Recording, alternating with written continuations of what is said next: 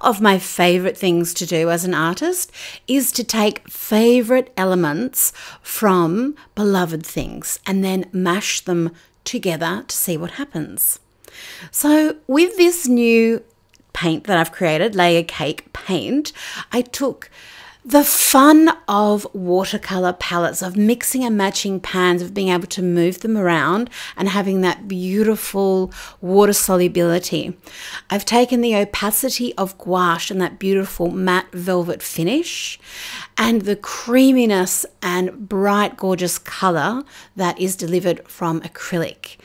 So in this video, I'm trying to show you what these will feel like in your hands. You'll use them differently to me, but I just want to get you as close to them as I can. In this particular art journal, I've got all sorts of different papers, lots of different mediums happening, but the background for this page is all created with my Layercake paints, and I just allow them to dry in between layers so that you get this gorgeous opaque layering. You can use them with fine or broad brushes. In fact, I've included brushes in each set, but of course you can use any of your favorite brushes with them. On screen, I've taken some of the white Layercake, which is called Pavlova, and I'm mixing it with some of my mermaid marker, but you can mix them with all sorts of different art supplies. You're going to have so much fun experimenting with them, and because of the opacity and the beautiful pigment load, they look amazing over dark paper, over coloured papers. Try them on craft papers, over coloured gessos, over your acrylics, especially matte acrylics. What I absolutely adore about them is how they layer over each other. So I'm specifically on this page just showing you how they layer even over the black Layercake, even yellow, which can sometimes have a little bit of trouble sitting on a dark colour like that. And of course, you don't just have to use the colours in their pure form, they mix beautifully together. You can use the inside of the lid as a mixing tray. I'm using one of my little mini mixer palettes here and just mixing up some different pinks, blues, purples. I love clear palettes because you can hold them above your artwork and you can audition the color that you're about to put down. The first two palettes that I've created are Rainbow Cake, which is the very bright rainbow colors, and Ice Cream Slice, which have got lots of portrait tones, neutral tones, but there's also some fancy colors in there for quite lively portraits. And when you mix those different neutrals, you can get lots of lovely skin tones. In this example, I'm going to show you how you can work wet in wet. So I've got a nice wet paintbrush, picking up my color, and I'm letting the colors blend with water on my page so that I get more of a watercolor effect.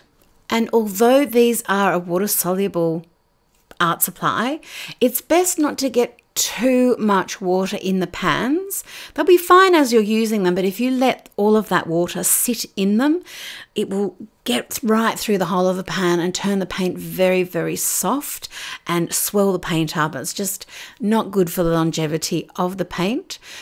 Equally, don't leave your paintbrushes in water. The water will swell the wooden handles and the lacquered surface of the handle will come off. The paint will split and then you'll be sad. It's also bad for the bristles because there's glue that keeps the brush together and it can bend the actual bristles out of shape. So be kind to your brushes, all your paint brushes. Be kind to all your paint. Now, because of the reflection on the water as the layer cakes are drying, it's a little bit hard to see the details of what I'm creating at the moment.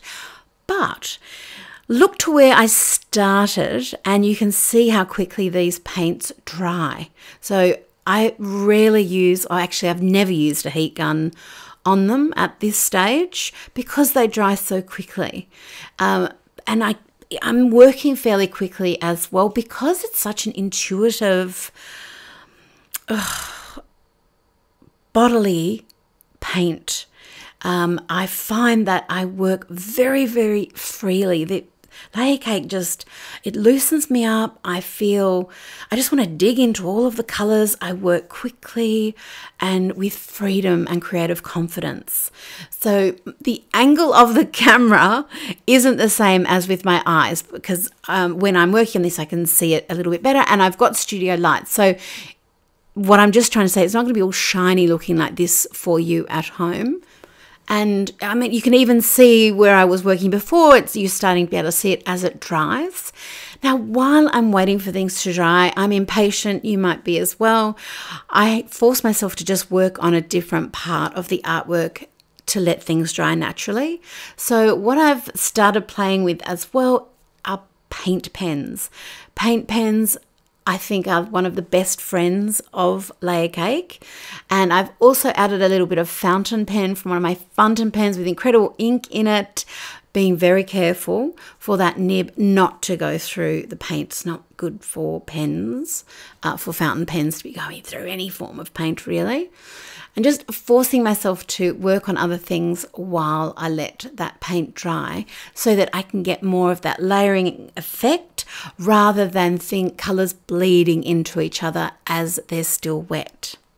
I very often love to start with that wet and wet process, which is gorgeous with watercolour. So you could even start with watercolour and then add your details with your layer cakes.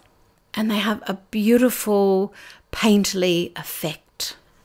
In this next little part of the video, I filmed this at my mum's house and we were just sitting there chatting. She's got her art journal open and she's planning a new garden, and she was painting all of her beautiful greens and leaves.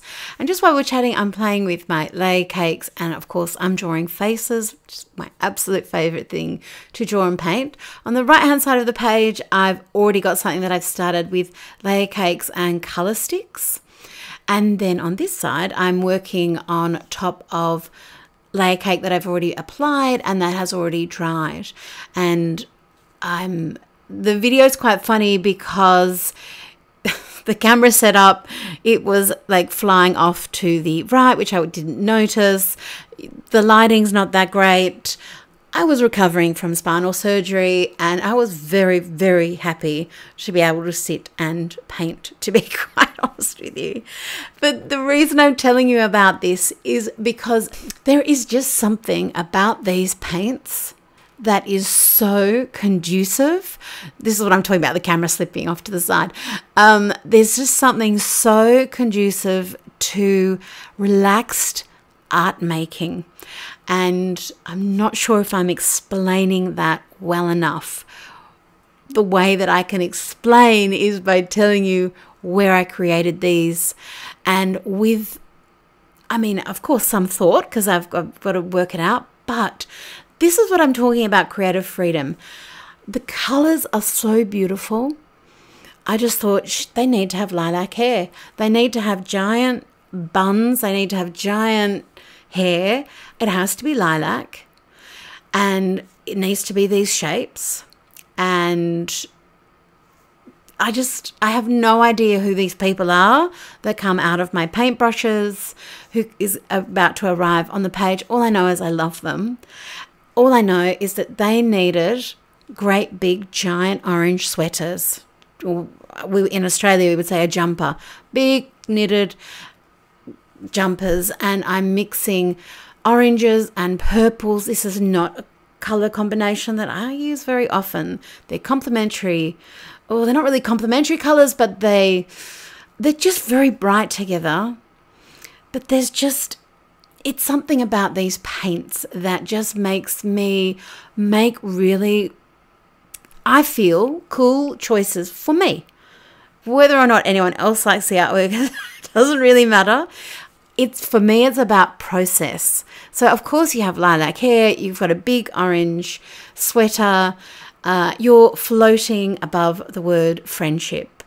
And maybe I was thinking of special girlfriends, friends that I have in my life who are very supportive of me. That's the beautiful thing about art journaling, is that these ideas swim onto the pages. They connect our mind with our body and the paper, and we have these moments where we create. And I just love creating art supplies that allow that.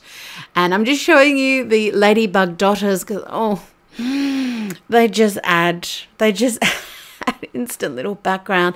And I did want to show you how, look, how like they just sit on top of the layer cake like that and just help bring a page together. And that's my story. That is the layer cakes. There's so many gorgeous ways to use them. You're going to use them in a different way to how I use them. They're so versatile, so beautiful, so much fun, and exclusive to JaneDavenport.com.